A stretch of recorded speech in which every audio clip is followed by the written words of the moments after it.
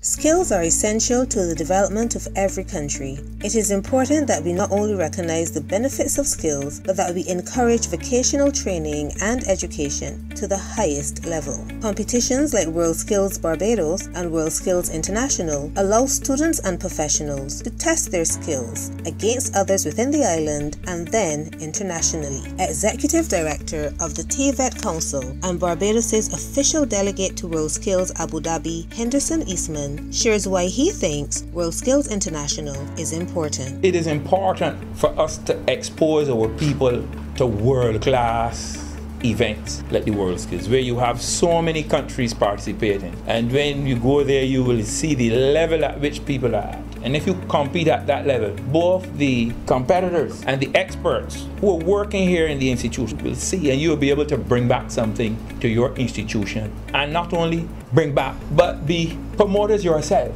to let people know that we still have a long way to go to raise the standard of technical and vocational education, especially in the areas of technology. He believes it's time people are able to attain a degree in the higher level skill areas needed by the country.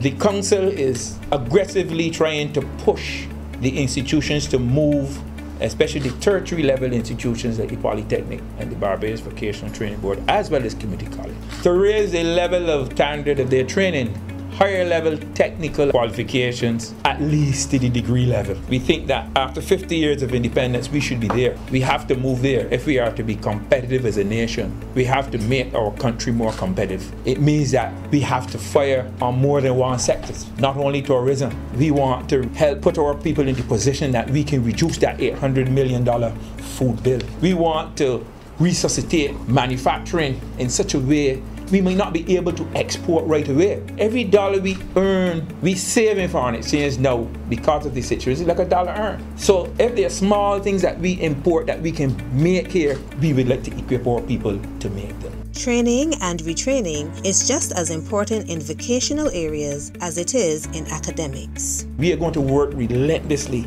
over the next couple of years to ensure that we have training in this country at least the degree level in some of the important sectors. We want to help expand the creative industry. We want to help in the renewable energy sector. If there's a penny oil industry out in the south coast where they're selling oil blocks, we want our people trained to work in there. So there is a lot to learn in going to these world-class is another investment in your people. The Tvet Council has adopted a more business-oriented approach, aggressively going after the business. And we have been doing some work in training and helping our regional partners. And our mission has been changed to a world-class workforce organization for the region. But we are also progressive, trying to go after international business so that we can help supplement the funds and the dependency from the government, and we can have funds to help for projects such as these. World Skills continues to recognize the importance of excellence in skills development and will continue to encourage and promote vocational training